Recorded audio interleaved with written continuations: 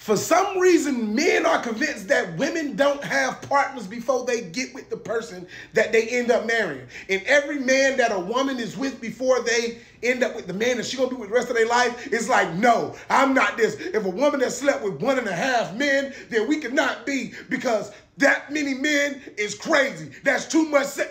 That's why I had to do a video to explain to a lot of people that think the body count of anybody is too high for somebody. Makes no sense. Example.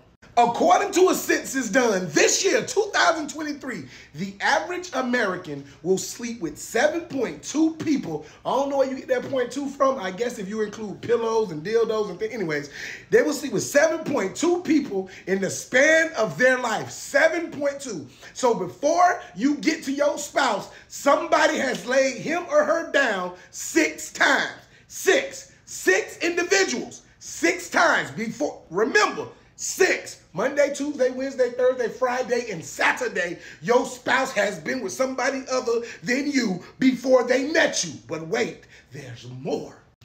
A study done in 2017 around the world said that the average person would like to be intimate with their spouse 54 times a year. That's once a week. So if you want to do some multiplication, I'm going to help you do it. So if you go 50 times, we're going to lower 50 times 7. That's 350 times that a person has had intercourse. But then a person in their 20s wants to do it 80 times a week. So you go 80 times 70. That's 540 times. So that means the person that you are with, that you love to death, has been intimate with somebody other than you 540 different times. Missionary, doggy style, 69, 68, on their period, musty sex, gym sex, car sex, hotel sex, oral ain't even included in none of this. And let's not talk about anal.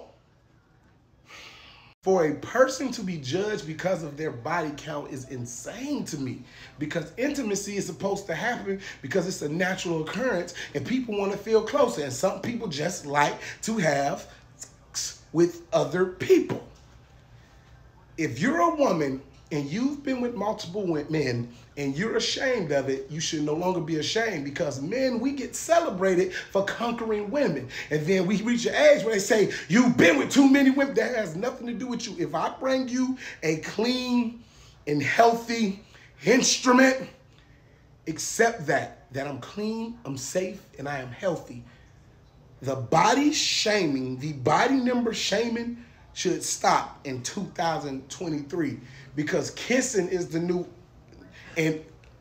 hugging, and hugging is the new, I don't just hug anybody because we transfer energies. I'll give you some though, but I ain't gonna hug you.